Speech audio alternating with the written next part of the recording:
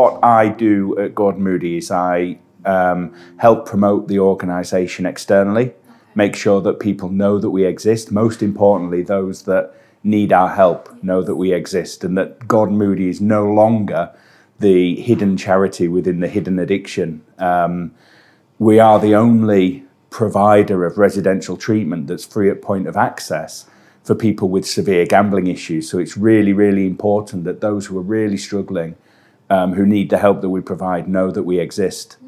We do this through our marketing, online, through our social, but also working within our network. Collaboration's massively important. There's a whole host of organisations out there that we work with to help get people the right help in the right place at the right time. So it's all about managing our stakeholders, keeping them informed of what's happening at Gordon Moody, but also sharing our message out there, you know, loud and proud, that people can reclaim, rebuild their lives free of gambling addiction through the services we provide.